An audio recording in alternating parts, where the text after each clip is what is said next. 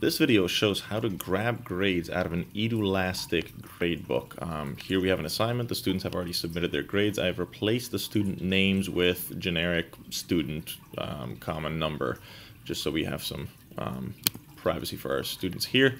All you have to do is click the GradeTransferer icon followed by grab data, and boom, done. It has siphoned out all of the student names along with their corresponding grades. And you're done. Now we can go to another platform, to a gradebook, and fill your data and automatically sort it.